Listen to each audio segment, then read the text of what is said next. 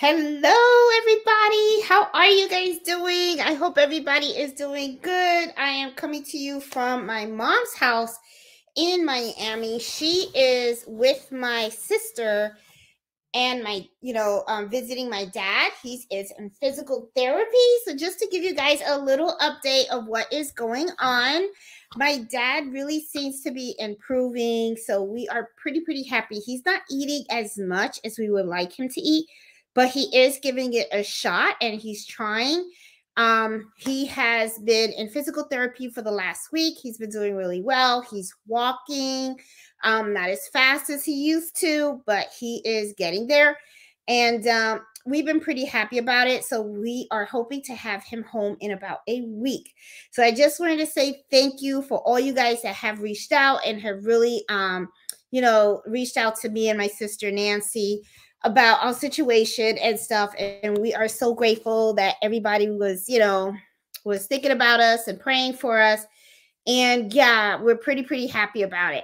I will be heading back to Virginia starting tomorrow. I flew Carlito in, my son, and we're going to both be driving back. I'll probably be in Virginia for maybe a week and a half, but then I do want to come back to Florida just to make sure that I can provide some additional help if I can, and then go back to Virginia. Okay, so hopefully life will get back to normal. So I know that the lighting is a little bad here, and I hope that you guys can see me and hear me okay. But I decided I'm just gonna go ahead and do my live because religiously I have been doing them every Friday at 8 o'clock, and I really love doing these shows because I get to help you guys and educate you guys. And also, we get to share ideas and all that kind of stuff. And it's really my time. I really love spending Friday evenings with you guys.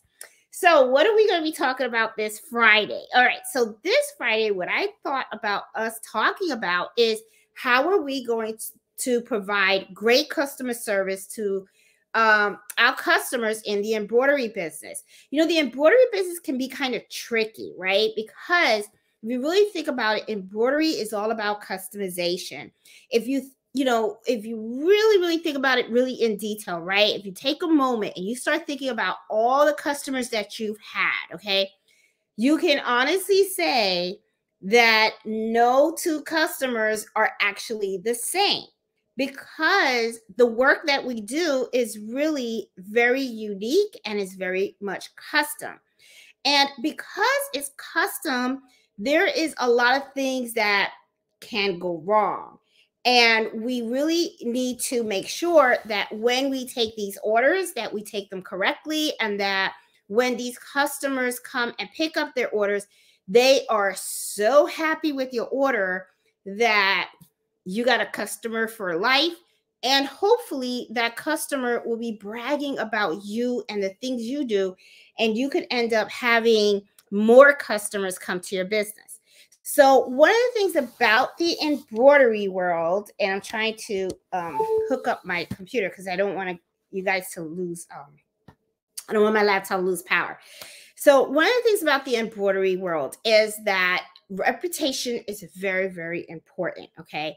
Because anyone can buy an embroidery machine. Anybody can embroider, if they take the time to learn it. But if you are really good at it, that reputation of you being really good at what you do is really what is going to take your business to the far top, okay? Because people are always looking for other folks that can do embroidery on polos, on jackets, on scarves, hats, especially small business owners. When they are looking for people to do embroidery for them, they really want someone that can really take on a job, do great custom work, and can really provide really good customer service. So I wanted to talk to you guys, and I had jotted down a couple of things that we really need to think about when we are working with our customers and making sure that we can provide not only a great customer service for the actual customer that we're embroidering for, but think about the experience for you as an embroiderer as well, okay? Because at the end of the day, if you're doing embroidery, it's really because you love doing what you do.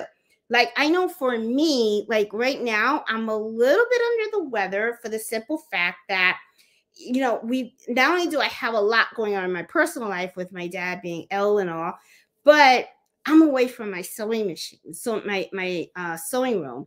And in my sewing room, I have all my embroidery machines, and my embroidery machines are really like a safe haven for me because I really feel like they take me to a whole other world. And it's something that I truly, truly love doing it. So when you love doing what you do, which is for me embroidery, it's all about quality, right? And I want that experience whenever I'm embroidering to really like be a happy experience for me. So to me, it's like I kind of look at this as, what is not only a great experience for the customer, but for you as a embroidery machinist as well. Okay. And also digitizers too. Now, so let's talk about some of the things that, can really, we need to really think about because, like I said, you want this to be a positive experience for all parties involved. All right. So I did write down a couple of things. I'm going to go through my little notes in here that I kind of put on my phone right now. Okay. So first thing that I put down is not setting the proper expectations. Okay. Now, a lot of times I feel that this usually happens because people don't take the time to communicate with one another. You don't want to rush this process at all.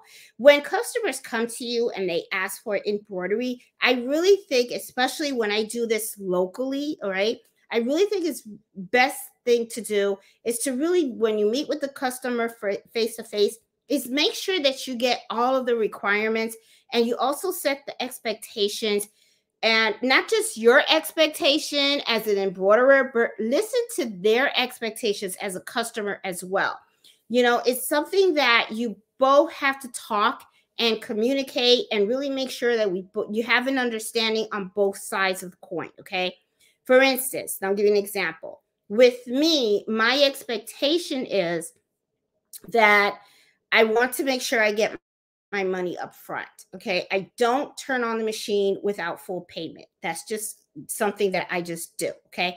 Like for example, I look at it as whenever you order something online, whether it be on my Etsy shop or whether you even order something from a store like Macy's or another online shop, whenever you order, you always pay up front. So I don't take partial payments or anything like that. It's full payment. If you can't provide full payment, then I won't take the order.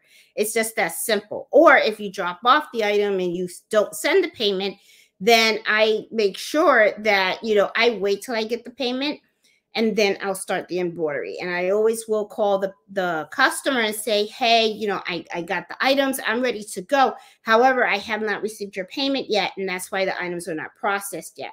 So always put a little notation on the invoice when you send that to the customer. Make sure that, you let them know up front that once you've accepted the order and once you provide them the invoice, make sure that the invoice actually specifies those terms as to that full, the items are processed once full payment is received. Okay. I mean, some people like to do, I'll take half and then I'll take the other half later.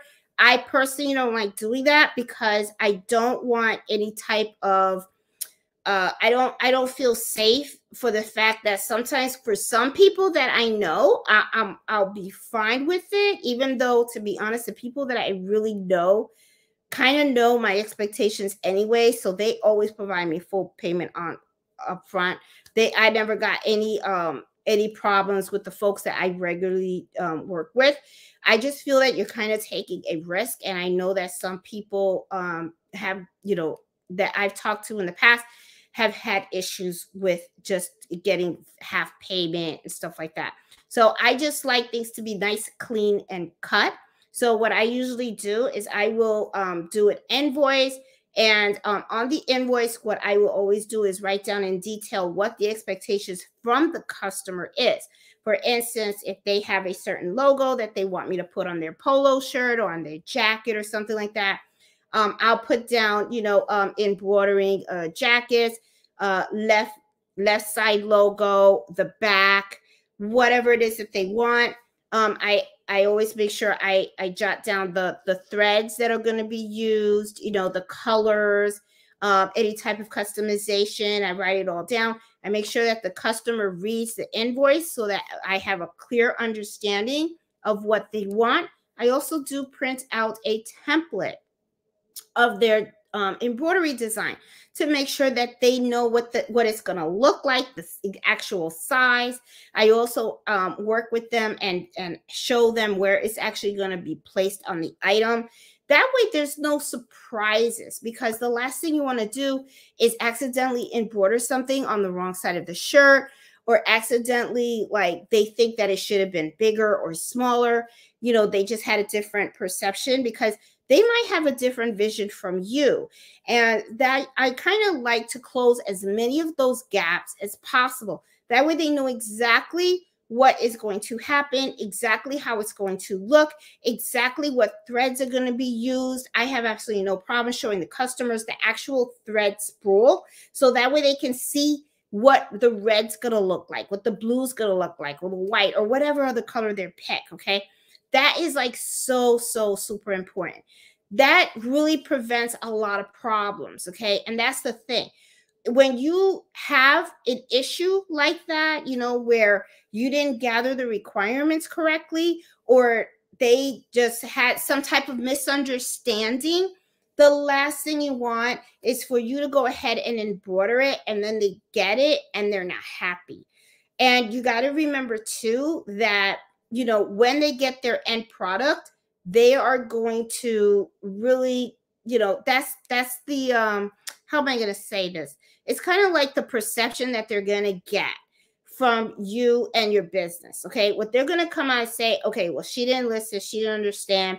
And then, you know, your reputation can really go downhill, because then what can happen is people will say, oh, you know, I got this embroidered and she just didn't get it. She just didn't listen, or this isn't the way I wanted it to be. You want the customer to walk out saying, oh my God, that's amazing. Or that, oh my God, it looks better than what I even thought it was going to look like. Those are the types of comments you want your customers to tell you. Okay. So make sure that you are setting the expectation. And there are going to be times where customers may come to you with a logo or something that when you try to get it in digitized, or you even come out and stitch it out, it just flat out doesn't look good. Something doesn't look good, I let the customer know up front. Please be honest with them. Okay. Don't go ahead and just do something in the, you know, and just because they said, if you don't think it's going to look good, or the customer's not going to be happy about it, make sure that you have that discussion with them, because you want to make sure that it is exactly how they want it to be. I did have one customer where she gave me some jackets. She picked a color. It did look like it might stand out, but the font that she picked was not a thick font. It was pretty thin. So when I went ahead and I embroidered it, it really didn't show. And I know that customer wasn't happy with it, but the thing is, I couldn't do anything about it. Once it was embroidered, it was kind of embroidered. It felt really bad, but I mean, she did pick the color. So, you know, so it was just like, oh boy. So that was like one time where I was kind of like, oh God, moving forward, I was really going to, you know, I kept thinking to myself, how could I have made that better? And I think what I should have did was maybe just had said no to that font with that color thread, knowing that it wouldn't have stood out. You know, so I was just kind of like that kind of sucked, you know, but hey, you know, things are going to happen. You know, when you're running a business and you're dealing with a lot of customers and you're taking a lot of orders, you're bound in your life while you're doing this to have somebody that, you know, and it's not that she did anything bad or I did anything bad. It just the expectation was different. You know, it's like she thought it was really going to stand out and it really didn't, you know, so it was just like, you know, so, you know, to to move forward, I was just thinking to myself, when it comes to certain things, you're just gonna have to like really speak up. I just kind of like took the order, and I really should have known that that was not going to look right, but I just didn't. I just figured, oh, I'll chance it, because there have been times too, don't get me wrong, where customers had asked for something and I was like, I don't think that's going to look right. And then when I was done embroidering it, it was amazing, because I just thought colors were off or something like that. But then when they went ahead and they did the embroidery, it was amazing. It was beautiful. So I was just like, oh, so, it's all about vision, right? So, okay. So that was one thing that I wanted to mention, just not setting the expectations up front and having that great communication with the customer. That's really makes a difference. The other thing also is underquoting the job. Okay. So underquoting the job is, I'm talking to you guys about the pricing. Okay. I have even said to you guys in the past, when you do embroidery, where people usually find out that you do embroidery, I get a lot of people that come to me and they just come out and say, oh, I want to get this embroidered. How much would it be? Right up the front, they want a solid, straight answer from you with a price quote. And one of the things I always tell you guys to do, and which I still do, and I do this all the time, is never give a price up front too quickly. You have to do your research, okay? When you do that, what ends up happening is you may end up giving them a price and you just lowballed yourself, okay? You just screwed yourself, because now what's happening is the customer is happy because they're saying, wow, I'm getting this embroidered for this price. And then when you go to actually do the work, you start thinking about, wow, this logo had a lot of details. It took a long time to embroider. This logo was more costly for me to get digitized than I originally thought. Used a lot more thread. I had to use a specialty needle. I had to slow down the machine. Instead of using one sheet of cutaway stabilizer, I had to use two, and I had to use topping. All those things probably didn't even go through your mind. Right when you first looked at it and said, oh, okay, it would cost this much. Then they went off happy, and now you're upset because you undercut yourself.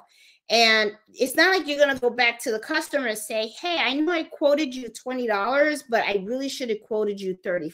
So the price is going to be $35. Okay. That could be kind of like an uncomfortable situation, right? So usually what you try to do is, like, I was saying before, how you're asking for expectations, you're gathering the requirements and everything. You have to make sure that you have all the details necessary in order for you to make sure that you are quoting that job correctly. Okay. So you got to ask them, are you going to provide the item that I'm going to embroider on, or am I going to provide it? Right. For example, if you want a hat, are you going to give me the hat, or do I have to buy the hat? Same thing with the shirt. You're going to give it to me, or I buy it, okay? Because the thing is, right off the bat, if you're providing the product, that means you have to incorporate the cost of that product into your quote, okay? But if they're providing this product, then you have a whole different thing, okay? Now what you're going to do is you're going to come out and say, okay, you're going to provide me the product, and I will take that, because right now you're taking a risk, right? You're going to go ahead and you're going to embroider on the product that the customer gave you. But what happens if you mess up on that item, right? So, well, usually what I do in those situations is I'll assume the risk, okay? And what I'll do is I'll ask the customer, where did you buy this? Because if it gets messed up, then I will replace it. And I don't have a problem replacing it, or even, refunding you the money for the item if it can't be replaced. But you got to let me know up front how much that's going to cost. Because let's say the customer comes to me with a polo shirt, right? And it's a really expensive shirt, like an $85 shirt or a $100 shirt, right? That I want to know on my side, am I going to take a risk on a $100 shirt?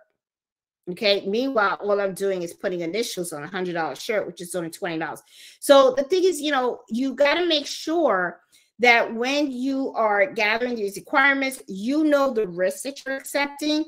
And also you want to make sure that you understand everything that's going on with the job in order for you to price it correctly. If you're going to, you know, so you can price all your materials, you can price your time and any type of digitizing or anything like that. So be very careful with that, okay? So I always tell people, do not, and I'm telling you right now, and I'm going to be right up, straight up honest with you, people will push you for a price right then and there. They don't sometimes like hearing that, saying that, well, in order for you to give you a quote of how much something would cost, a lot of factors have to be taken in place. So me and you need to have a sit down or a conversation. And then sometimes they'll tell you some of the details, but there's some details that you don't know up front. For example, let's say they have a logo, they need to get it digitized, right? Okay, well, usually what I'll do is I'll go to my digitizer and I'll come out and say, hey, can you tell me how much it's going to cost for you to go ahead and digitize this logo? So that's one cost right there.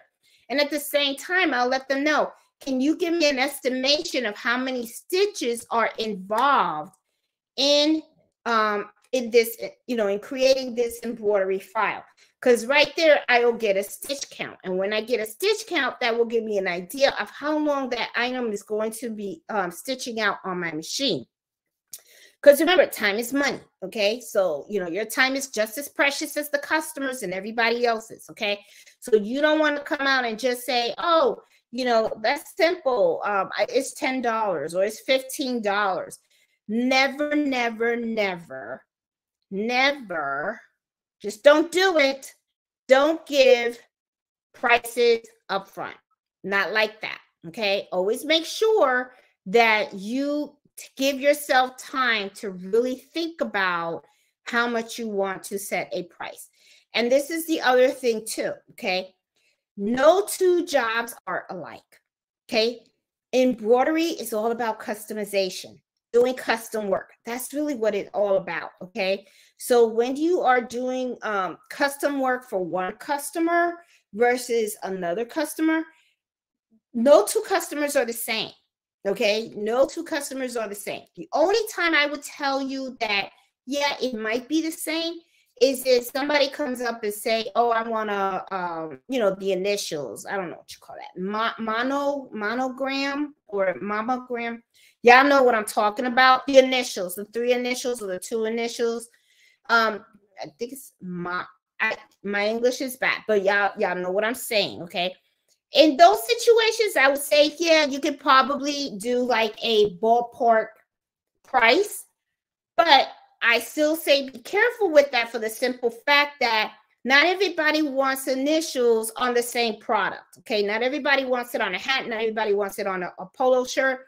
Sometimes you have to take in consideration where you're putting those initials, okay? And also take in consideration size, okay? Not all embroidery designs are 3 inches. Some are 4 inches, some are 5. You know, sometimes people want the back of their jackets embroidered or something like that. Size takes a big, you know, a big, you know, size is a big important part of your quoting process, okay? Because the bigger an embroidery design is, that means the more stitches you're going to be using, the more stitches, the more thread, the more time. Okay, so just make sure that, you know, you keep that in the back of your mind, okay? So that is something that you really want to make sure that you understand, okay? Don't give prices too quickly, because it can really be a bad experience for the both of you. Because what ends up happening is, you know, you give them one quote, you sold yourself short, or you overquote, and then next thing you know, they feel like they got gypped, okay? My motto is to be fair, okay? Of course, I don't want to rip off the customer. I don't want them to feel like I'm so expensive that I'm untouchable or something like that. And it's not that. You know, my thing is that I just want to be fair. I want to give the customer a good, fair price, but at the same time, I don't want to feel like I got taken advantage of. So that's really, really, really important. Okay. So that's just something that, you know, you got to make sure that you pay attention to. The other thing that, let me see, that I also wanted to to talk to you guys about is something about selling on the cost versus selling the service. Okay, so I'm going to say that again because this is probably the first time you guys heard me say that. Is selling, is which is, selling is really pricing on the cost versus pricing the service. Now, what I'm going to do is I'm going to tell you what I mean by each of these. Okay, let's talk about selling by the cost. When I'm talking about selling by the cost, and we're talking pricing, okay, what happens is sometimes people come out and say, okay, I bought this shirt for $4. And the stabilizer costs 10 cents. So that's $4.10. Then I have some thread. So let's say, the stitches is about 4,000 stitches. So I'll put like maybe $1.50 times 4,000, right? So that's what, like $6, something like that. So, you start adding all that up. Then I say, okay, well, you know what? I'm going to do the job for $12 or whatever, right? Well, you kind of didn't do yourself a service. You know why? And I'm going to tell you why. All you did was when you came out and said, okay, I'm going to sell this for $12. Think about all the prices that I just pulled out of my mouth, okay? I came out and I said the shirt cost you a certain amount. The thread's costing a certain amount. You didn't even charge for the time. You didn't even charge for your time, okay? So all you're doing is you're spending money on materials and you're just pricing your items so that you get your money back for the materials. So to me, I'm like, okay, so you are selling on the cost. And this is another thing too that I want you guys to think about, all right?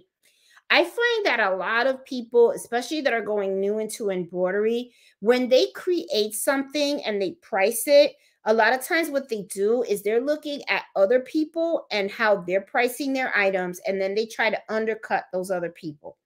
Like, for instance, let's say that I have a hat and I'm embroidering a hat with initials, and I go on Etsy and I'm saying, oh, who else is embroidering hats with initials? And I see that they're selling the hats for $15. So I come and I say, oh, okay, well, they're selling them for $15. I'm going to sell mine for $12. That way I can get the customers to buy my hats because I'm cheaper. Well, are you really making a good decision by doing that? If you really think about it, I mean, yeah, you're cheaper, but are you really the best? You know what I mean? Is it really going to work for you? Now, let's just hold on to that thought. Okay. So now let's talk about selling the service. Now, what do I mean about selling the service? Okay. What I mean about selling the service is I mean about selling quality work. One thing for sure, people will not have a problem paying the extra money for good quality work. Anybody can take an embroidery machine, anybody can embroider initials, but can they embroider in a good quality way? You know what I'm saying? Are they going to have are they going to really be able to give a good, crisp embroidery? So my thing is, when you do good quality work, not only can you price your items to cover the cost of all your materials, your time, okay, but you can also ask for a little bit more, okay, than if you were just doing, plain cost for materials, okay? Hold on. Yeah, selling on the cost, the actual cost of the material. Now, because your quality of your work is so good, not only are you including the cost of your material and stuff like that, you're actually incorporating the cost of your skill level. So, just want to make sure you guys have that understanding. that, embroidery skill is important. Okay. And people take notice of that. Customers take notice of that. All right. So it's very important for you to make sure that you have a good digitizer that works with you. All right. Someone that can digitize. Now, I know that if you go on Facebook and all that kind of stuff and everything, you'll see a whole bunch of digitizers out there. But you have to be very careful too, because sometimes you have people that had just started to learn how to digitize and they're not very good quality digitizers. All right. You want a digitizer that can take an image and can really make it clean, can really knows how to um, create the correct pattern, all right, for that embroidery image that you need. The other thing is good digitizers know about different fabrics. They know about different needles. They know about the thread weight, and they will ask you the questions as to, okay, you're going to have this design digitized. What are you going to use it for?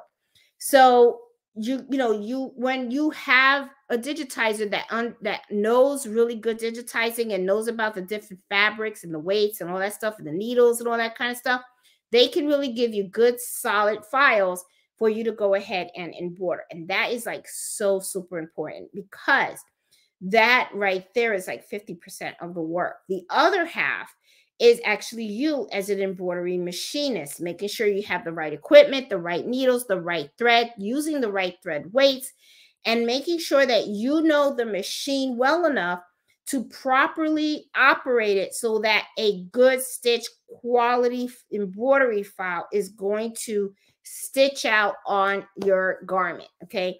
The quality of embroidery is so, so important.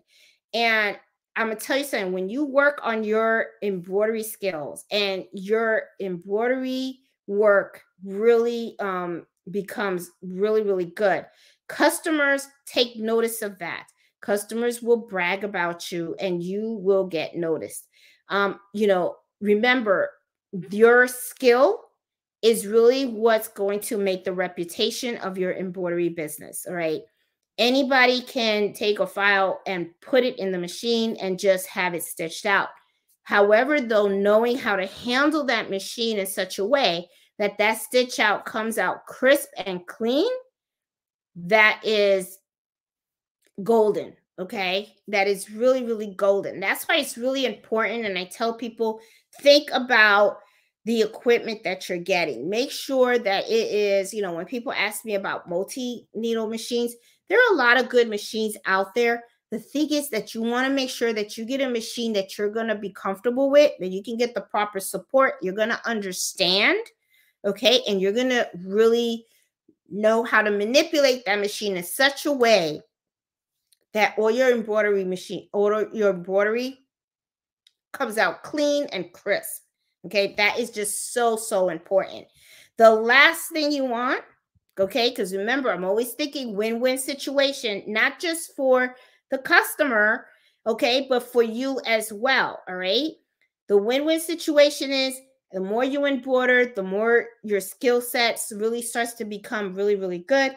And at the same time, the happier your customers are going to be, because when they get their products from you, they're really going to be happy with what they see. Okay. So that is like really, really important.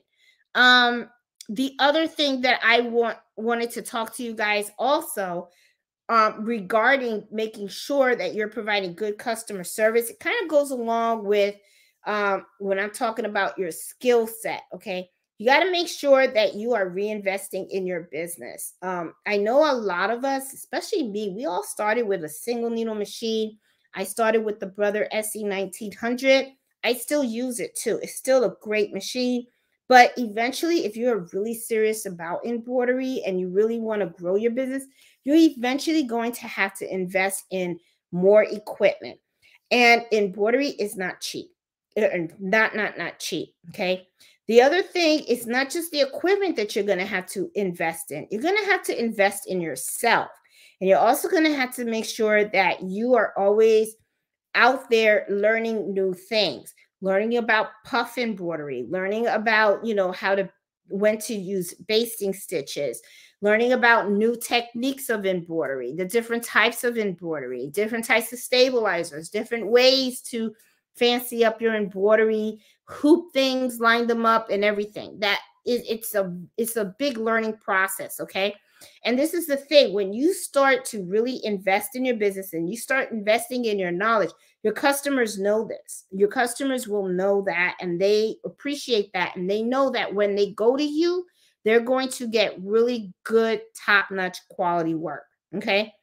So the other thing too is one of the things you need to understand, and a lot of people kind of, I find sometimes people, they kind of, I don't know if, well, maybe it's just because of me, okay? And I'm gonna tell you what this is, okay? Not knowing when to outsource the work. Okay. Not everybody in life can do everything. Okay. Now, if you can, then that's great. That's great for you. However, I know my limitations, and I also know what I like to do, what I don't like to do. One of the things that I don't like to do is digitizing. I don't really care for it. I really don't, because I don't mind being in a computer all the time. I usually am. I'm on a computer because I'm working on QuickBooks or something like that, or I'm actually in Brilliance and I'm working on some designs. But the thing is, when I'm working on designs, I don't really digitize designs. I usually make modifications to them, small modifications. So do I know some digitizing? I know the very, very basics. I just know enough for me to do what I need to do. However, though, when it comes to actual digitizing, I actually have digitizers that I work with. I prefer they do it because I am more of a machinist. So what I like to do is I like to do the embroidery machine work, and just some of the digitizing, not all of it. You have to know really where your best skill sets lie. And that is really going to make you, if you can really determine that while you have your own embroidery business, for the simple reason that, like I said, digitizing is a lot of work. It is not as easy as a lot of people think it is. For me, it wasn't. Some people learn it right off the bat. I didn't really care for it. It's just maybe I didn't. I found it hard because it really wasn't an interest for me.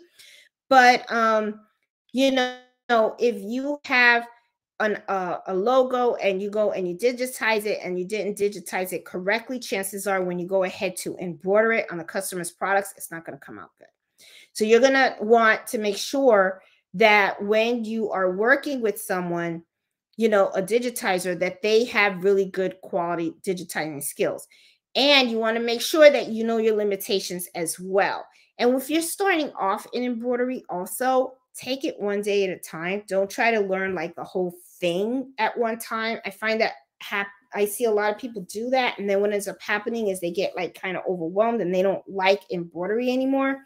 To me, it's like I like the machine, right? So what I would do is personally, I would say, hey, learn everything you can about the machine. Make sure that you can embroider very well. But then after that, if you have extra time, then start taking digitizing classes and stuff like that.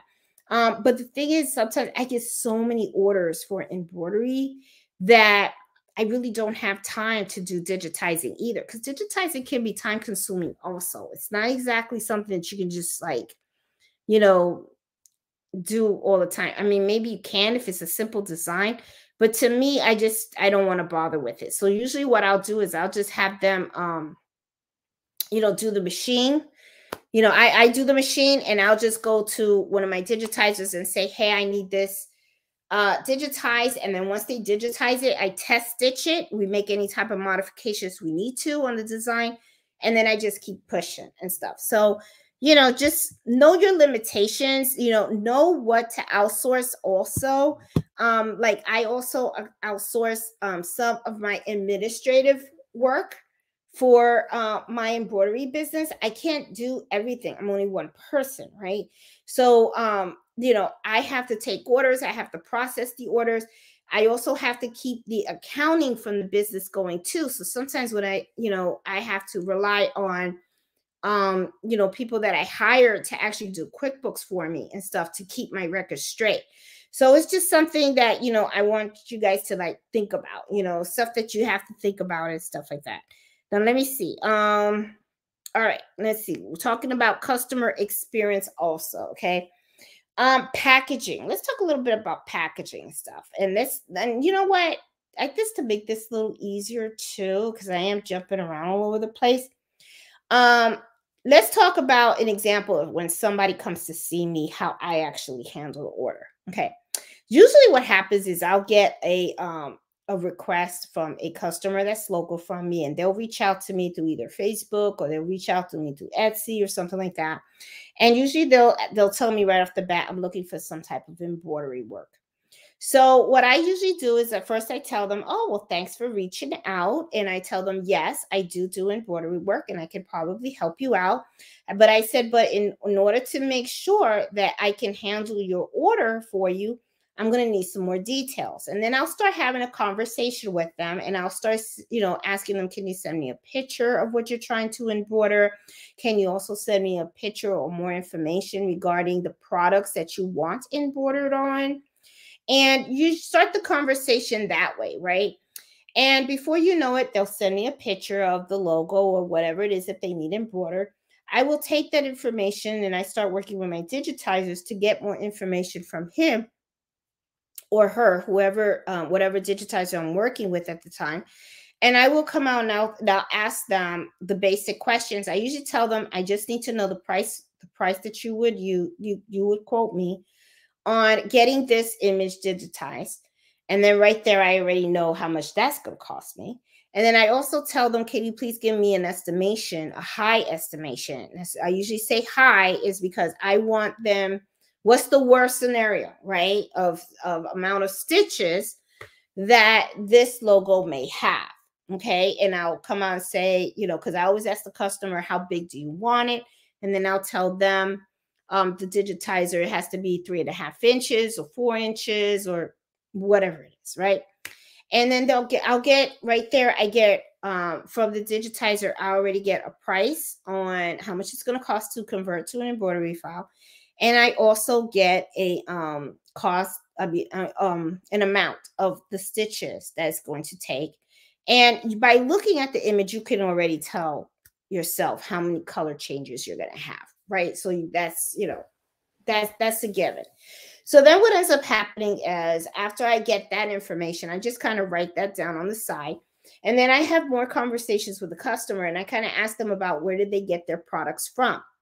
And I explain to them that I have no problem stitching on their products. However, though, I need to know more about what kind of fabric, right? Because they could come to you with a shirt that is so paper thin, and then you have a design that is very, very dense. There's no way that that's going to work out. So usually when they tell me the type of fabric that it is, and they tell me where they purchased the item and stuff like that, I can get a rough idea of how much that item is going to cost to replace. Or sometimes I'll just come out and ask them, right? And then what happens is I'll also ask them the quality. How many of these items do you want me to embroider? And then I also come on and say, okay, when do you need it by? Okay, because that will also tell me if this person wants this stuff embroidered by like yesterday. You know what I'm saying? So you'll know if this is either going to be a rush order or if you have plenty of time to work it, stuff like that. Okay. Once I get all of that information, then I can sit down and I can come up with a quote. And after I come up with the quote, then I come out and I say, okay, for what you are talking about, which of course it never happens the same day because I always ask them to give me all that information. Once they give me that information, that's when I come out and I give them the quote. I'll wait a day and I'll give them a quote and stuff. So then once I give them the quote, I ask them, would you like to let me know if you want to proceed? If they tell me that they do want to proceed, then I say, okay, great. I said that this is what we're going to do. And then I tell them, I say, I'm going to send you an invoice. And then the invoice is going to list in detail what it is that you're asking me to do. And I also tell them that when they come to drop off the products, what I will do is I will have a template printed out so they can see the actual size of the embroidery design. Okay. And they can tell me exactly where it is that they want the embroidery design to go, especially like if it's a baby blanket. They don't need to tell me where it's going to go if they need a left or right chest logo, because I have a hooping stand and I can already know where I'm actually going to embroider that on there. So in the invoice, I do say I email them the invoice and I list everything that's going to happen, like, okay, you want 5 shirts. This is what's going to be embroidered. This is the size of the logo, and these are the colors. Then when the customer, and I always put that little indication in there and saying only, items will be processed only when full payment is received. And I also make sure that I let the customer that full payment is expected up front. So what ends up happening is they come, and a lot of times people will just pay the invoice right then, right there, right? And they'll Vino me the money or whatever, right? So I got the money and I'll tell them, oh, come on over. So they come over with the item and I have the template printed out, and we can relook at the threads. We can make little small modifications if they want. A lot of times the modifications are so small and significant, it's not worth to requote or anything like that. However, though, if they come out and they say, oh, I need it twice as big, then I come out and I'll let them know and say, okay, well, I need to send you a new estimate because of the size. Now it requires more stitching, right? More stitching requires more time. So I'm going to have to redo the quote. And a lot of times usually the process is very, very, very smooth. Okay. And it's smooth for the customer and it's smooth for me. And I always make sure that when I'm talking to them, it's really like a conversation. We're actually sharing information, right? I'm actually talking to them, and I'm also describing to them the process of what I need to do in order to get their item embroidered, because I want the customer to understand that this is not something that I just stick in the machine, press a button, and go to sleep. And all of the sudden, all of his stuff is embroidered. It takes work, and they need to understand that. So, because I want them to understand what they're paying for. All right. And then also, if a customer comes out and says, oh, that's too expensive, then there have been times when I come out and say, well, how much were you thinking of spending for embroidery? And if they come on, they give me, well, this is what I want. The only thing I can do. Or, oh, I would not be able to touch that.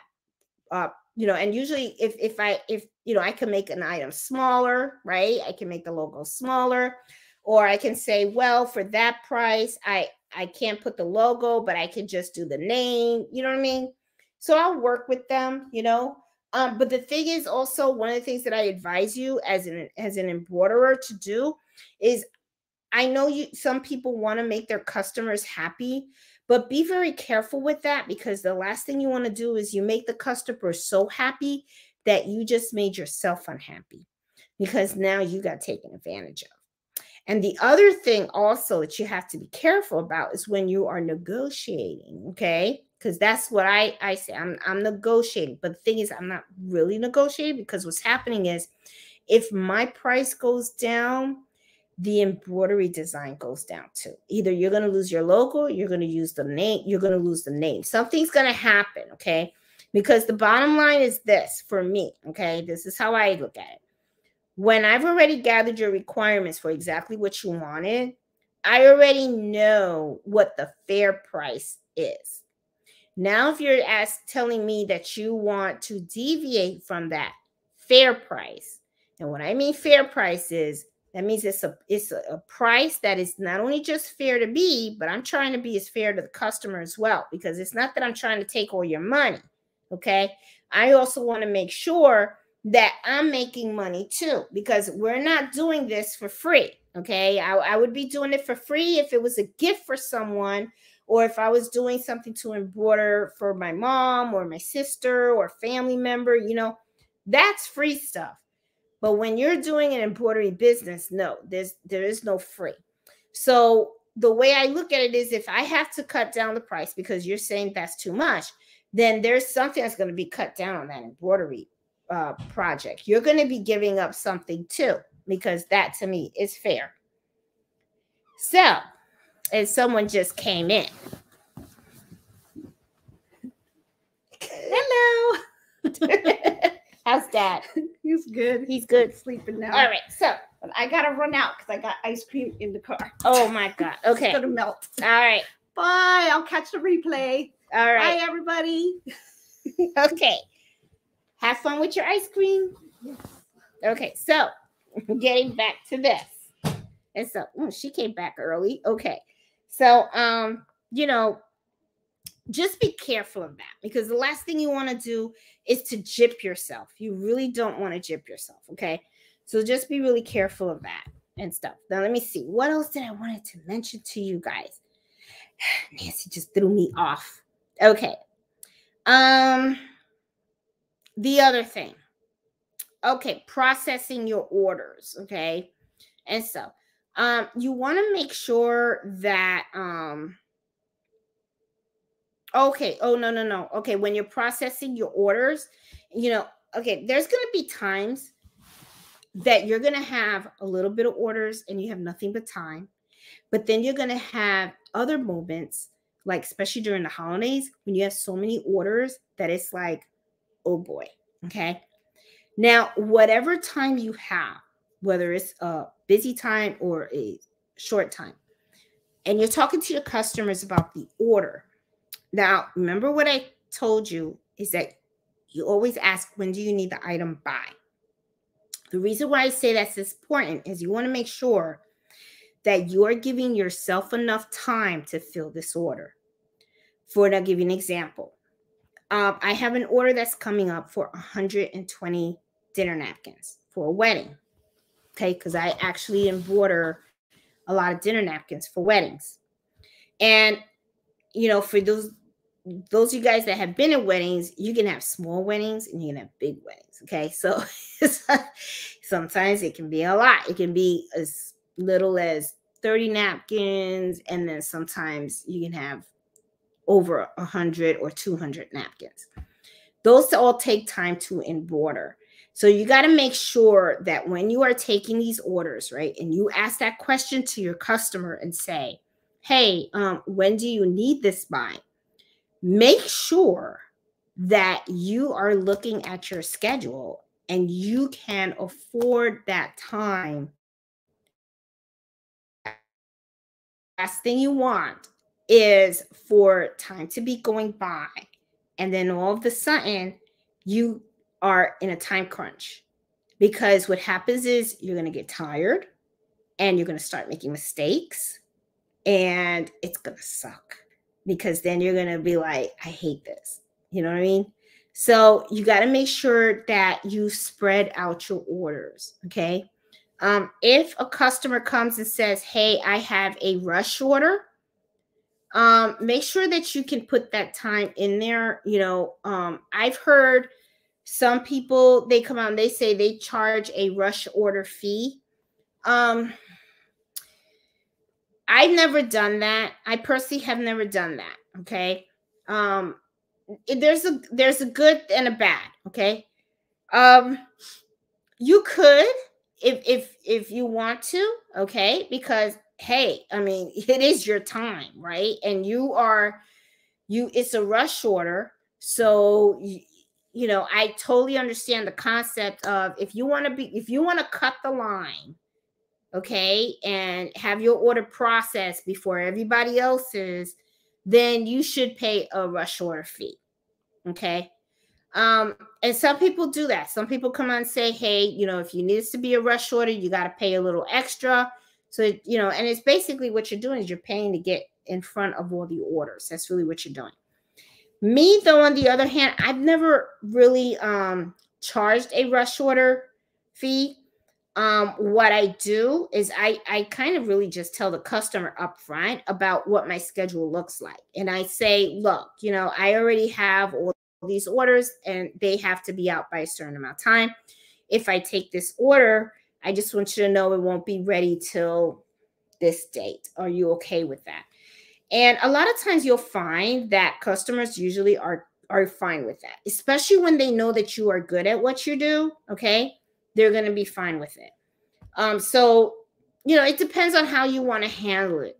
I personally don't like the rush order fee because when I price my embroidery items, I always like to I like my prices to be fair. And I just feel like if my prices are fair and then I start adding more, to the price, I'm just making the price a little bit bigger. And I just don't want the customer to feel like, oh, damn, she's an arm and a leg. You know what I mean? So I prefer to work with them. If it's unrealistic and I'm full, I'll just tell the customer right up front and say, look, I'm really sorry. I just can't take your order, because I have to do the other orders.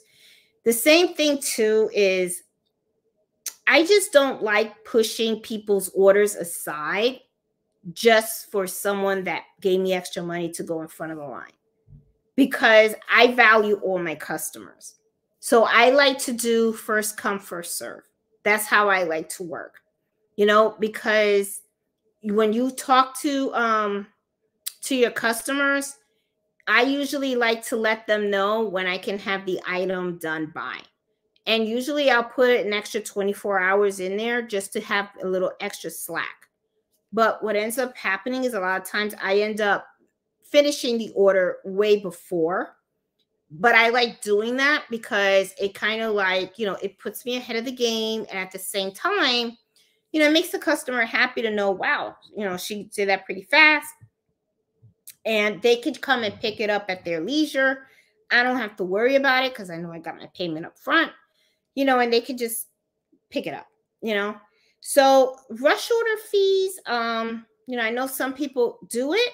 I'm not saying that they're bad either way. I mean, I say you got to do what works for you. Sometimes when you're working on a business, it's all trial and error. So you just got to be careful with that. You just got to don't just because somebody, just because somebody, I think I lost you guys. There you go. Sorry about that. Had a call that came in. Just because somebody that has an embroidery business has, prices certain things a certain way. And that's another thing too, guys. Be very, very careful with that. Like, sometimes people, how can I say it? It's not copying. What I'm saying is just because someone, and I even say that to my son all the time, just because someone makes a decision or does something one way doesn't mean that it's the right way or even that it's the right way for you. Okay. For instance, and that's the reason why I don't like telling people what embroidery machines to buy. What you have to buy what you're comfortable with. And the same thing with how you're going to price and how you're actually going to handle your embroidery business and stuff like that. What I'm doing is just giving little pieces of advice just so you guys can just think about it. Okay. Like some of you guys may come on and say, I want to do a rush order fee. And that's okay. If that works for you, that's okay. Some of you guys will say, well, I want to price my items in a different way. And that's okay too. I'm just giving you guys things to consider. That's all it is. It's just things to consider. There is no right or wrong. And this is the other thing too that I want people to remember. We all live in different parts of the world, okay? So the prices in one state or one country can be different from the other, okay? So just because I say that I have a flat fee of a certain dollar amount doesn't mean that that's the right dollar amount to have, because it depends on where you live. Okay. It depends on, people's finances and stuff like that. Embroidery is a luxury and, it's not something that a lot of people can afford. All right. So you just have to, be mindful of that. Also, think about like how you want to run your business.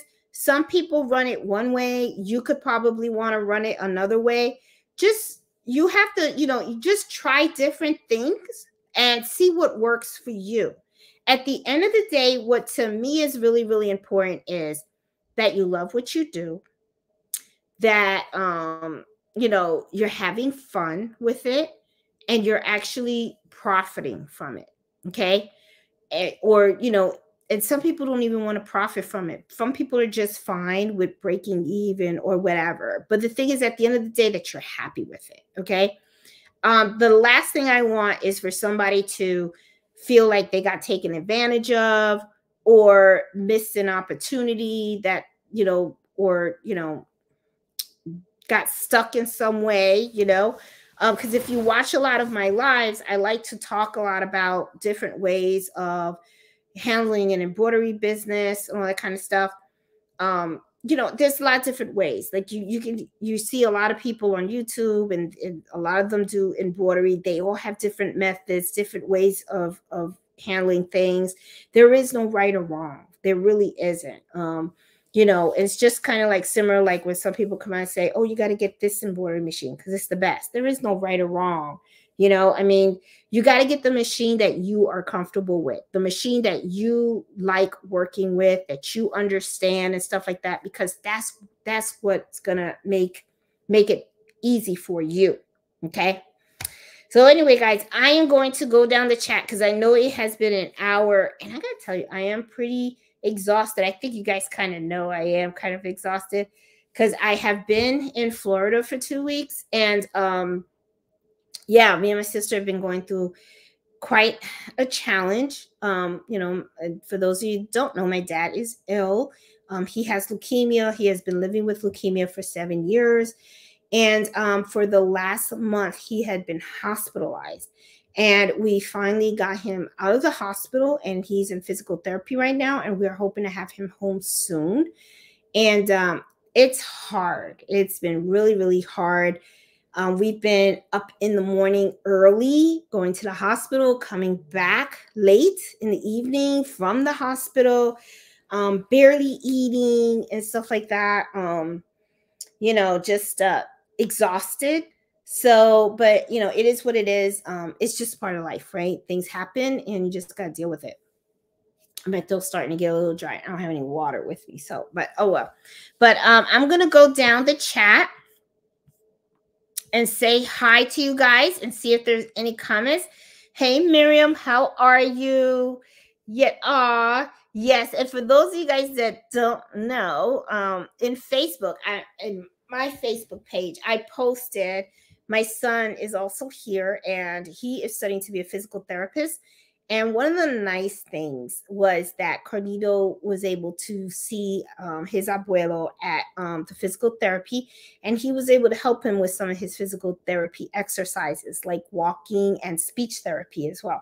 So yes, Miriam, I did. I posted some pictures of Carlito with abuelo, and it came out really nice. It was really nice pictures, and I think my dad was really happy to have his grandson there to help him with his therapy. I think that was like so cool and stuff.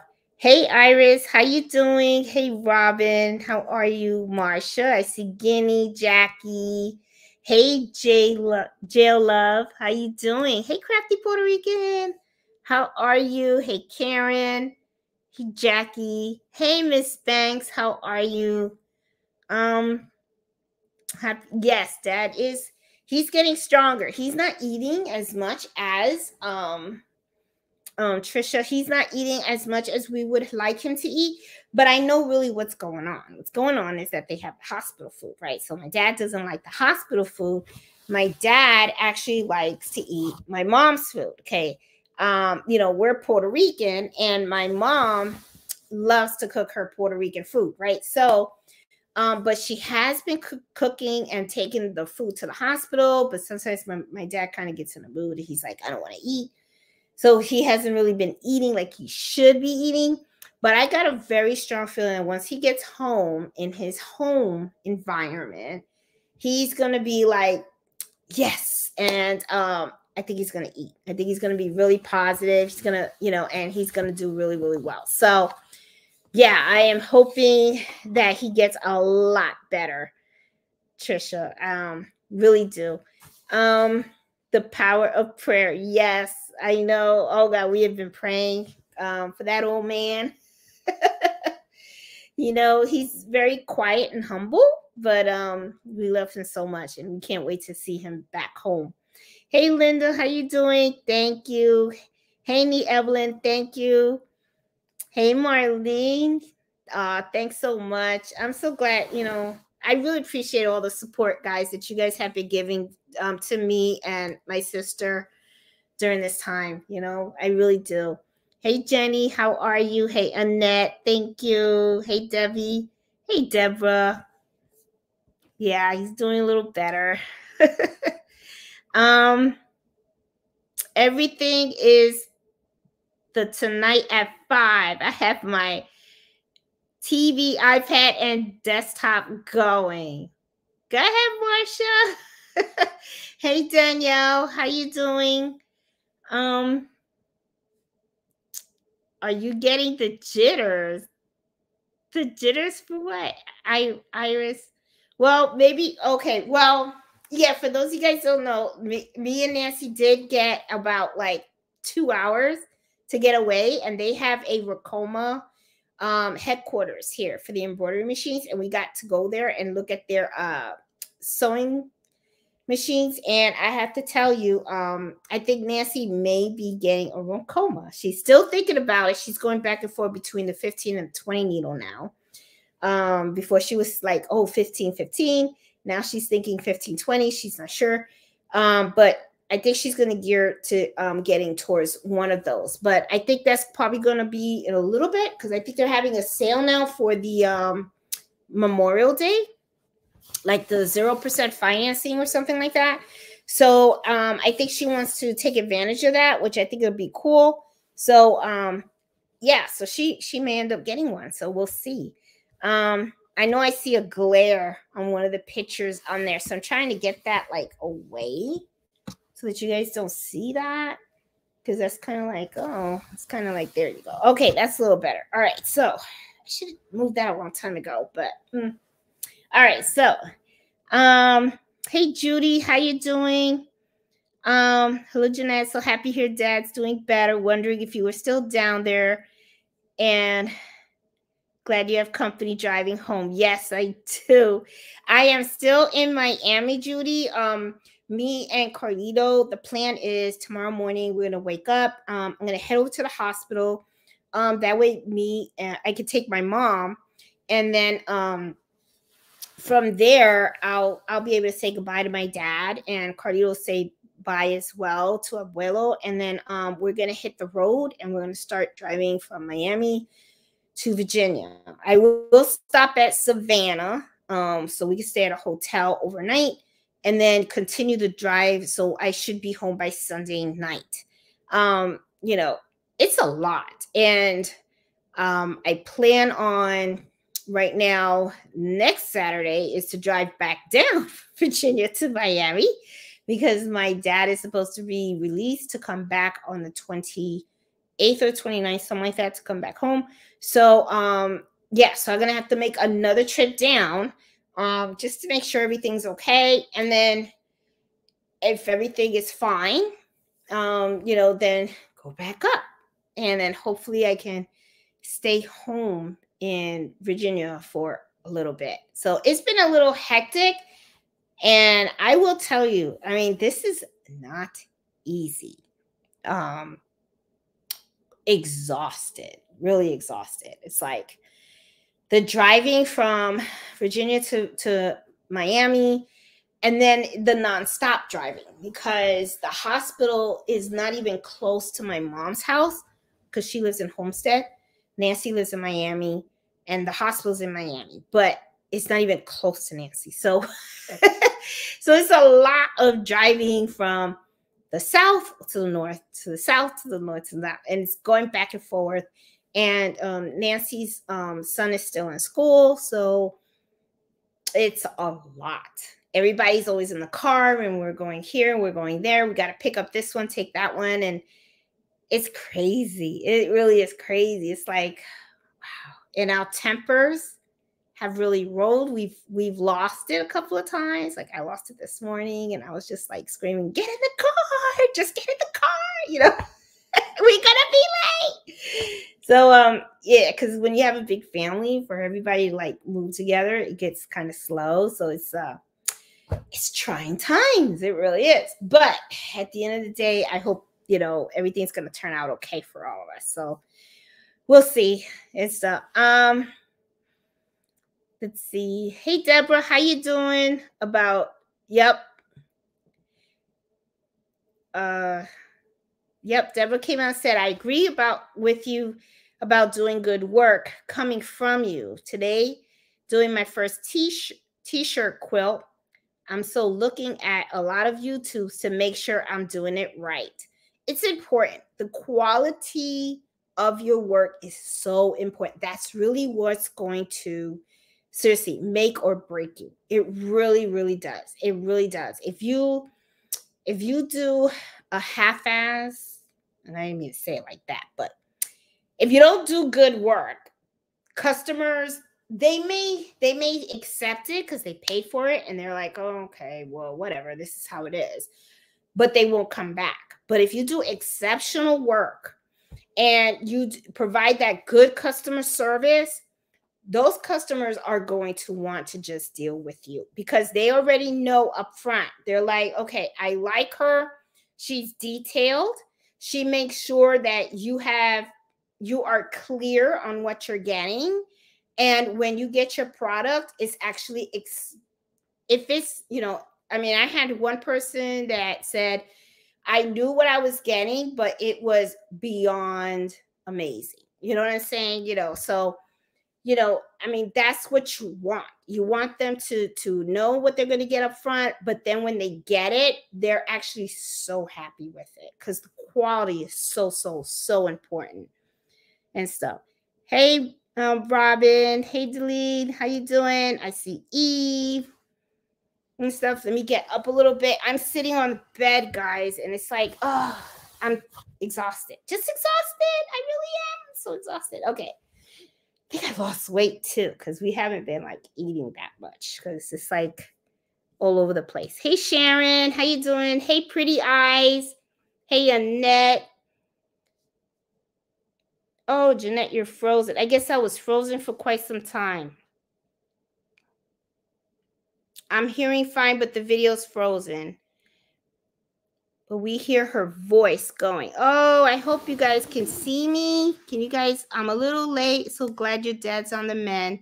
Okay, it looks like people kept saying that I wasn't frozen anymore. I'm going to get on my knees here, down here, because I'm tired. Okay, it looks like you guys can still see me. I think I'm okay and stuff. Hey, Nana, how are you? Miss Max, how you doing, hon? Hey, Sylvia. Oh, Iris from Puerto Rico. Sylvia is from Puerto Rico too. Yeah, monogram. There you go. I always get that wrong. I sometimes say monogram, but I think monogram is the exam for females. I always get the stuff wrong and stuff. Hey, Miss Lady D, how are you? Hey, Elma. Great. Okay, so I see that the video may have frozen a little bit, but it looks like it went back because I see you guys were saying hi to Nancy when she did her little cameo. She did a little cameo and stuff. And I see she treated herself to some ice cream and stuff. So I'm hoping that there's some ice cream for me out there. I know I bought some for me. I got a Haagen-Dazs. And so I went to Publix. They have Publix here in Florida and stuff. Would love to hear how you get business for wedding napkins. Oh, hey, Darlene, Dab Designs. I usually advertise my business on Google, and the way I got this order. Okay, usually I have people that reach out to me through Etsy because I do sell dinner napkins on Etsy. And sometimes what they'll do is they'll say, hey, you know, because I do advertise, I do custom orders too. So sometimes they'll come out and they'll say, hey, I want to order some dinner napkins for a wedding, and this is what I want embroidered, and that's how I do it. Sometimes I'll get orders through Etsy for weddings for dinner napkins. This order that I have coming up is a local order, and it's from a lady that I usually do embroidery for her. you know, for men's dress shirts. And she usually comes to me to do embroidery for her. And she has, I think it's her niece or something that's getting married. And she wants to gift her the wedding napkins for her wedding. So yeah, so that's how I got that order and stuff. So yeah, and I get a lot of them. I do get a lot of orders for Thanksgiving dinners, anniversary dinners, weddings is a big thing, even graduation. But this year I had to turn down a lot of orders for the simple fact that I had to come down to Miami. So, you know, because family's got to come first. So I had to put the embroidery business on hold.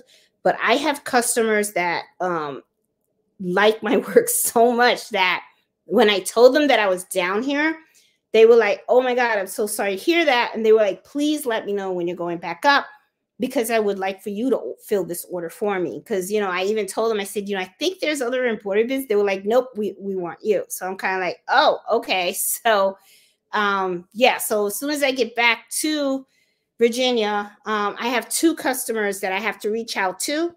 And I want to try to get their orders filled before I head back here and stuff. So that's why I say, guys, reputation is everything. When you really, really worked, when people get to know the quality of your work, they know who they want. You know, they know who they want, because they know what they're paying for. You know, they know that they're going to get good quality embroidery. So the you know, the service that you provide is so important and stuff. Yes, Debbie, having Cardito with his abuelo was priceless. It was, yeah, it was really, really nice. Hey, Anna. Oh, thanks, Jackie. Appreciate it. Oh, okay. Anna asked me, Jeanette, do you use magnetic bobbins on your single needle embroidery machine? Yes, I do. But I do have the pre-wanded bobbins that have the plastic size on them, but you can use the magnetic bobbins on your single needle embroidery machine. Okay. There is a piece that comes with the machine that kind of lifts up, because the magnetic bobbins are sideless, which means that the plastic case does not come with the bobbin. So you have to get lifted up a little bit. So I do that. Let's see. But you can use it, Anna. You can use it. Yes, Iris, I will. I only drive during the day. I don't drive at night. I don't like driving at night because sometimes there's a lot of drunk drivers on the road and stuff. Usually what I always do is I'll leave early in the morning and I will drive until I get, you know, I usually get to Savannah around like 5:30, something like that. And then I'll just stay at a hotel, relax, have dinner. That way I'm well rested so I can get up the next morning and then I can continue the trip. So that's how I usually do it. I know it takes longer, but to me it's safer, you know. Are embroidered dinner napkins a good idea for a gift? What kind of napkins do you use? I don't know if people give them as gifts. I guess they, you know, I know a lot of people, oh no, oh, I'm sorry. Debbie, I'm tired. Okay, I'm going to put your question up. Okay, yes, they are. I have given dinner napkins as a gift. Now, if you have a friend who just bought a house or is going to plan a dinner party that you're invited to or something like that, like, I'll give you an example. I had a girlfriend who was going to have a Christmas dinner with her immediate family, and she was trying to really decorate the dinner table. What I did was I embroidered some Christmas dinner napkins. The kind of napkins that you should use, my size is I like to use the 18 by 18, and I also like to make sure that I have a mixed blend dinner napkin. I usually, if you look at any of the videos that I have done on the channel showing how I embroider the dinner napkins, I always have a link showing where I get my dinner napkins from. You don't want dinner napkins that are too thin, okay? You don't want them to be super thick either, okay? You know, so it is a really nice gift. I mean, and you know, you can give them to a couple that's getting married, you know, so that way they can set their dinner napkin up and stuff. You know, there's so many things you can do and stuff with dinner. They're really neat gifts. They really are. People appreciate them too. I even have a video of when I gave my mom her Christmas dinner napkins. She loved them and stuff. They're really, really cool. Hey, pretty eyes. I would love to meet you one day when the time is better, because I also live in Homestead. Oh, you do? Oh God, pretty as yes, definitely. Oh my goodness. You know what? We're gonna have to do that because that's what my parents. Yeah. Oh my God.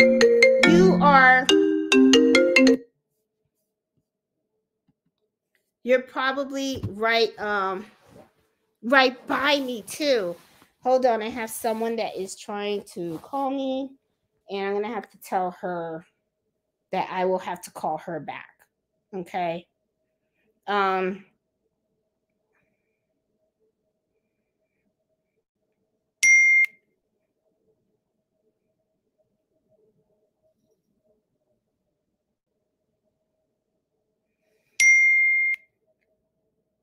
Okay. Sorry. Okay, so I get a lot of friends that reach out to me and stuff to see how things are going and everything from Virginia, because they know that I've been traveling back and forth and everything like that. So pretty eyes, yes, definitely. That would be like so mega cool. Just let's wait till all this stuff finishes and I have my dad home, and I'll probably reach out to you so that way we can meet up. That would be like so really cool. I know I have met Norma. Norma lives in Miami as well, so that would be fun. I would love that too and stuff. Jeanette, how did you do on the knitting machine? Well, Iris, let me tell you something. I don't like it. I really don't. My sister loves that machine, and she can sit there. Literally, she can sit there and she can crank that knitting machine for hours and make a whole bunch of hats. Me personally, not my thing. Embroidery, definitely my thing. Oh my God. You put me in front of an embroidery machine and I'm in heaven. You put me in front of a knitting machine and I'm like, I don't know about this. I'm not feeling it. So, and I don't think it's as easy. I think, and it could be that because Nancy has been doing it for so long that she knows how to work that machine inside out. Me, on the other hand, I'm just really new to it. So it's like I keep dropping my stitches, you know, when the machine's going round, and it looks simple, but it's just not my thing. It's just not. It's like embroidery is my thing, knitting is her thing. So it's like I'm like, I don't think so, you know. Hello, everyone. Make sure you put a thumbs up for Jeanette. Oh, thank you, Eve. Appreciate that. I appreciate that. Please get some needed rest over time. Thank you, Marlene. I will get rest. I'm telling you. I promise you guys, like next Friday I will be filming from my space, and I'll be more energetic, probably with some wine, happy as can be, you know. Not that I'm not happy that I'm not here. I'm with my family and stuff, but home is home. And I have to admit, I miss Fred and I miss Mello a lot. I really do. I really do. I have not seen Mello in 2 weeks. I have FaceTimed with him. And now it's like I kind of laugh because every time I FaceTime, Mello kind of like looks away. So I'm like wondering, oh, that dog's mad at me because I kind of like left him, So I got to go back to my dog. I really miss him. So I am really looking forward to going back home and just being with Fred and my dog and stuff, because I really miss them a lot. Let's see what else we got up here. Okay. All right. What is the name of the design you use for dinner napkins? I was searching, but I couldn't find it on the website you mentioned. Well, Anna, one of the things that you do is look for, if you go on Etsy, type in embroidery frame designs, and you will see a whole bunch of different embroidery frame designs for you to pick from. Okay. I mean, there are like so many different types. They have different reefs, they have flowers, um, they have different squares. And then all it is just taking one of those designs and then you put the initial in the middle. That's what you do.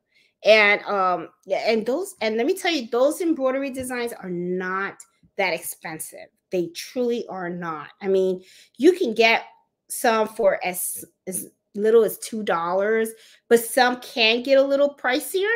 Okay, like they can be about maybe $5 or $6. It depends on how fancy the the frame that you pick is. Okay, now for dinner napkins though, a lot of times people ask me about the size. Okay, I do not go for the 5x7s. I try to shy away from those because remember, it's dinner napkins. So you don't want to get an embroidery design that's so big that's going to take up a big portion of the dinner napkin. Usually what I do is I use the 4x4 size, unless it's a design that's very detailed. Maybe you'll want to go a little bit bigger. Okay, and so that in those, so just play around with it so that you can see how it would look. I always embroider it on the corner of the dinner napkin also, but they make beautiful gifts. People love them. And something else that I did not know about dinner napkins is when you embroider dinner napkins and you personalize it, people sometimes, well, not sometimes, that what I heard they always do is that they keep them in their family from generation to generation, and they hand those dinner napkins down. So it becomes like a family heirloom item. Okay, or heirloom, a family keepsake item, something that stays in the family. And I didn't know that. And I learned that from a lady in my neighborhood that ordered a whole bunch of dinner napkins from me. She ordered several sets, and she said she wanted to give it to her sons because she wanted them to have a set, each of them to have a set of 12, so that they can hand them down to the generation. And I was just like, really? I was like, wow. I mean, I had no idea. So sometimes it's kind of funny too, because when you're embroidering something for someone, to you it's just another job, or just another project that you're working on, or just something else that you're embroidering. Sometimes you really don't know the significance or how special that item that you create is going to be for that customer and the person that they're going to give it to.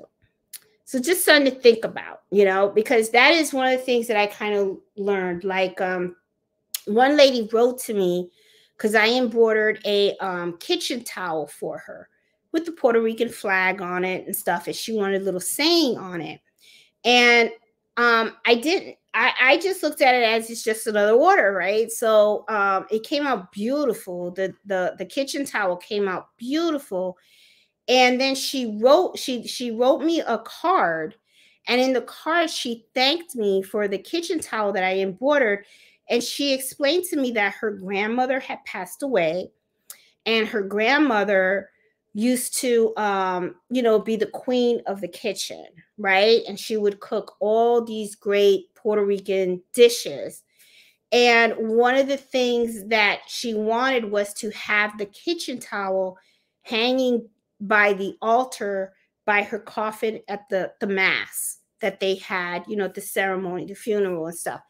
And she said, and she even sent me a picture of how they laid it out, and it was beautiful. And but it's funny because what went through my mind was you never know how special something can be to somebody when you're creating it for them. So just something, to think about, because I never knew when I was embroidering that towel that it was for her grandma that had passed, and stuff. And she, you know, and I remember she had asked me, she said, can you send it priority mail? And I was like, sure, I can do that. Not a problem, you know, and stuff. And, you know, and she wanted the design tweaked a little bit and with a little saying, and I did all that, and she was happy, and she was just really amazed. And she sent me a card with a little picture, which I thought was like, that was really, really nice of her. But it meant a lot to me because, you know, it made me feel good that I was able to do something for her. To, you know, I mean, it was sad that her grandma died, you know, but it, you know, that I was able to do something for her to make, you know, that it was special, you know, and stuff. So anyway, I don't know if I explained that right, but y'all know what I mean. But to me, I thought it was touching. So anyway, so just wanted to share, you know, that's something else to think about, you know. Let me see. So Anna, I know you said the name of the design that I use for the dinner napkins. I have so many dinner napkins. Usually if you watched a video, okay, where I embroidered dinner napkins, I will put the link of where I got that particular side design to in the video description. If I didn't, then put a comment on that video and I'll go and I'll put that link for you. It's not a problem. I have no problem sharing. I really don't. Hey Debbie, how you doing? Yeah, they do. They dinner napkins are great. They're great gifts. They truly are. Anniversaries, Christmas, Thanksgiving, dinner napkins, really big on Thanksgiving because people like to dress up the Thanksgiving table for, you know, so that's like really good, you know, good gift and stuff.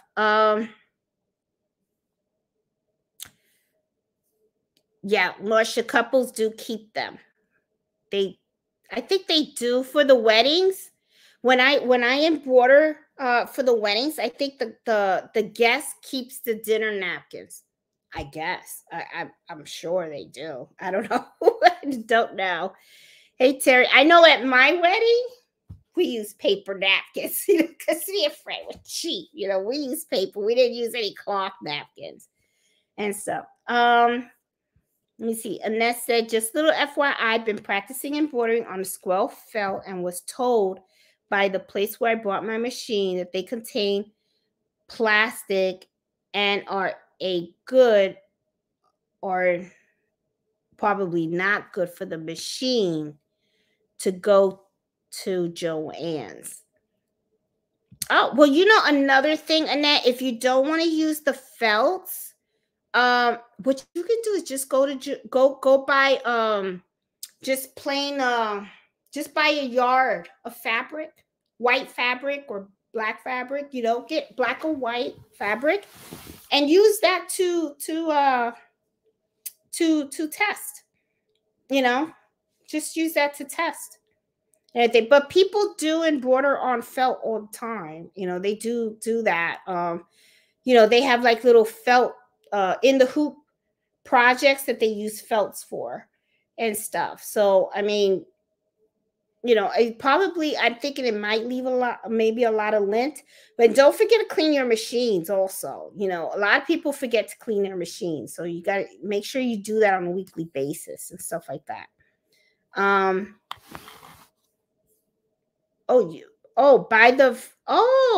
You mean buy the, and that's saying buy the felt, buy the bolt. That's probably cheaper. And you know what? If you go to Joann's, they probably have the coupon.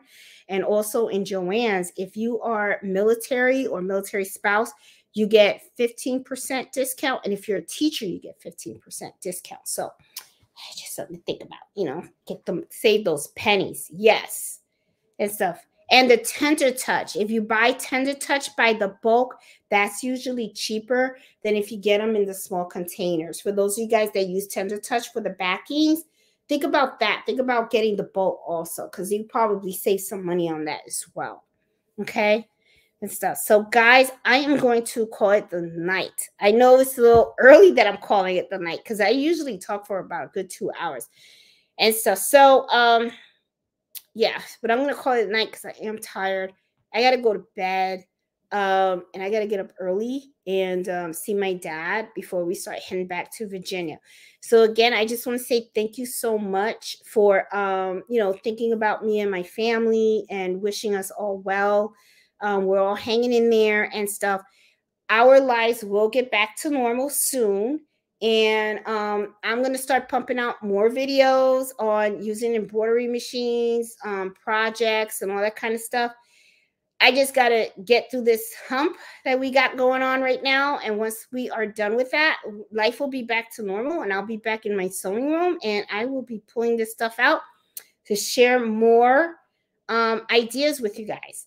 So you guys have a great weekend. Love you guys all. And please stay safe. And have fun sewing and have fun embroidering. And I'm jealous because you guys are all in your embroidery sewing rooms and I'm not, but I'll be there Sunday. All right, so I will talk to you guys later. You have a good night, and I hope you enjoyed today's topic, and please give me a thumbs up, and please share my channel with anyone else that you think might be interested. And pretty eyes, I'm serious. Next time I come down here, me and you got to get together, hang out. All right, so I'll talk to you guys later. Bye. Have a good night.